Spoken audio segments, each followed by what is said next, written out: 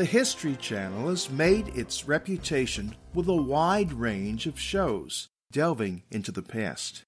This season, when we commemorate the death and resurrection of Jesus Christ, the channel retells the story with a 4-part series. What can we expect from Jesus, his life? Stay tuned, and I'll give you my take.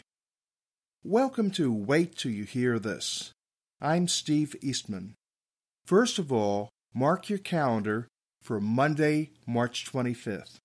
That's when the first of 4 episodes begins at 8 p.m. Eastern, 7 p.m. Central. Jesus, his life is somewhere between a documentary and a reality show. How about we call it a docu-drama?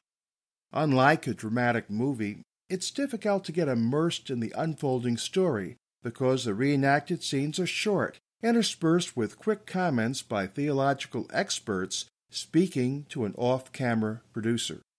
But the actors playing Joseph and Mary, Ramin Karimloo, and Madison Clare do a great job in bringing their scenes to life.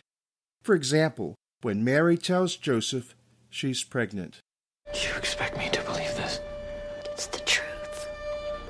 Do you take me for some idiot apprentice boy? It is God's will. The producers throw in nice little touches. When Joseph, Mary, and Jesus flee to Egypt to escape Herod, in all the rush, the child's toy falls to the floor. But sometimes, probably a little too much dramatic license is taken. When the Magi meet the couple, their spokesman says, "We brought gifts." Joseph rudely replies, "We don't want your gifts." Which brings us back to the experts. I don't know if any of them has evangelical credentials, with the exception of the controversial Joel Osteen, and maybe a professor from Asbury Theological Seminary. One expert, Dr. Robert Cargill of the University of Iowa, seems to go out of his way to challenge traditional views. The so-called massacre of the innocents doesn't appear to be historical. So why do we have this story?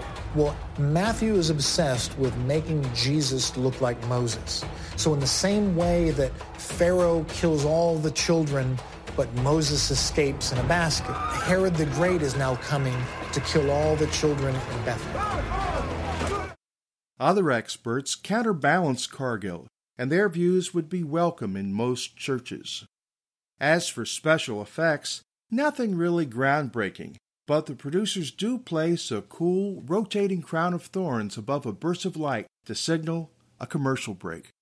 All in all, Jesus, his life has my vote. I hope the 21st century dramatization of first century scenes helps many consider important eternal truths this time of year.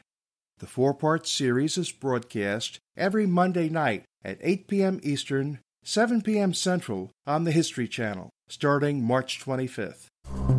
This is Steve Eastman for Wait Till You Hear This. Discover more stories like this one on our website, waittillyouhearthis.com.